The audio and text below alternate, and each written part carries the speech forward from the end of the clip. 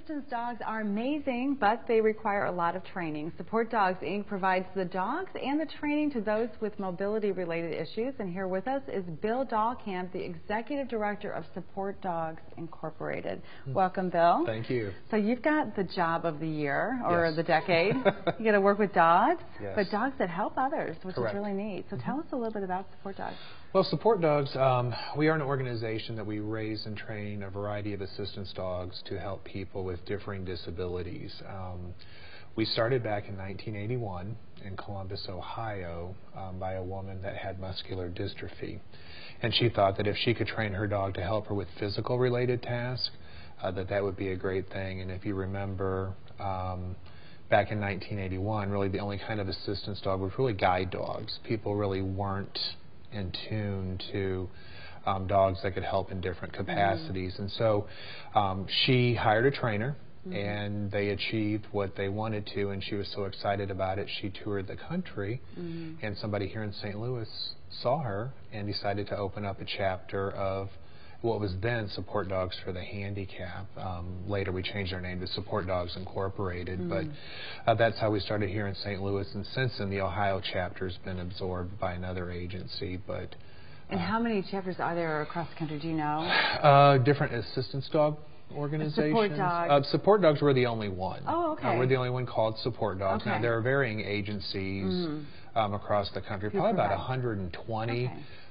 From companies to what I call mom and pop type places that can do this out of their home or on a very small scale. But well, I think that's really interesting because I had no idea. I mean, to me, 1981 doesn't seem that long ago. Right. And it seems almost as though we should have had that idea, or somebody would have had that idea much longer ago in the history of dogs, who have been helping us humans for a long time. Yeah. So, and we've got Ben right here, Yes. and Ben is retired, Correct. you said. So tell us a little bit about Ben's story. Ben was placed with the child, and he actually moved to North Carolina. And unfortunately, the child's health didn't work out as well as the parents and the child would like to, so they had to give up Ben, and so we took him back. And so now he's living here now, kind of going through some rehabilitation, on a diet, losing some weight. Ben and, is a large dog. He is, but he's a good dog, and so, you know, because of his age, what we will do when he's ready, we'll just adopt him out and place him just as a pet. Yeah, but it's interesting that he was placed with a child. I don't think of children having the assistance of a dog, but what a wonderful idea. Yeah, we do it, what we call with children, I mean, we do what we call a family placement, you know, because a child can't be responsible for running or managing a dog. But, so what happens is when the child gets the dog, the parents or caregivers will come with the child, and then we train them as a group. We call it a family placement. And then we certify them, and then the children benefit from the dog, but the parents and the child run the dog. Okay. So over the course of a year, right here in St. Louis, how many dogs are you placing? We do on average about 20 a year. Okay. We are placing in training. We could have anywhere between 55 and 65 in training at different stages. Okay, and how long does it take to train a dog? About 2 years, so really? it's lengthy. Okay, and do you have a waiting list of people who want dogs? Yes, we do. We have a waiting list right now. It's about 24 months, give or take, from the start of the application process to the time when they actually receive a dog. Wow. So if somebody thinks they might want a dog, they should get on your list. Yes, and we say, you know, get on there and fill out the application. We don't necessarily have a numbered list, so, you know, if somebody applies, then they don't wait 2 years necessarily.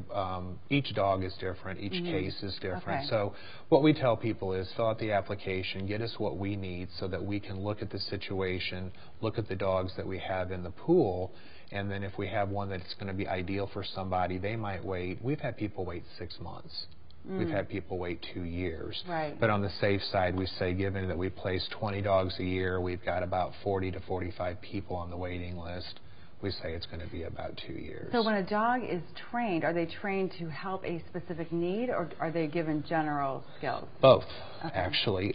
We get the dogs in when they're about 8 weeks old, and then they go into either volunteer puppy raising homes, or we have 2 prison programs that we have inmates raising dogs for us.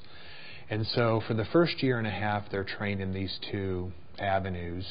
All the dogs are trained to the same level. Mm-hmm.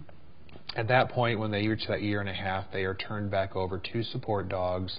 They come and live at our facility, and then our trainers start training them and putting on the practical skills. And really at that point, we look at the dogs, and the dogs kind of tell us what they're going to be good at. Okay. You know, we have dogs that help people that have physical disabilities. We have dogs that help people that are deaf or hard of hearing. We have dogs that help military veterans with post-traumatic stress disorder. And then we have what we call courtroom dogs, which are dogs that work with facilitators and facilities that work with children that have been mentally, physically, and sexually abused. Okay. So the dogs kind of pick their... It's amazing. It's really amazing. Yeah. So we're going to take a quick break. Sure. When we come back, we're going to learn more about support dogs and this great new facility that you're building. So stay tuned to STL TV. We'll be right back with support dogs and Ben, our friend Ben, in just a moment.